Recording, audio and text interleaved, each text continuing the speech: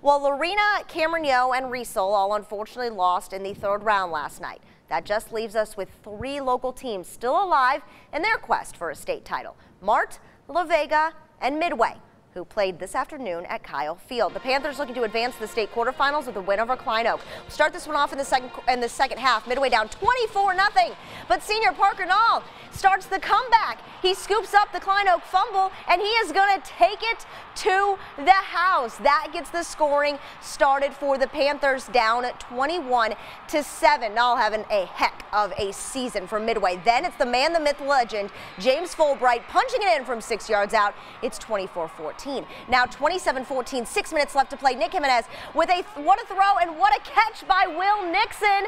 That makes it 27-21. Here come the Panthers. Less than 3 minutes to play. Fulbright with another score, number 63, tying the career touchdown record at Midway and giving the Panthers their first lead of the night.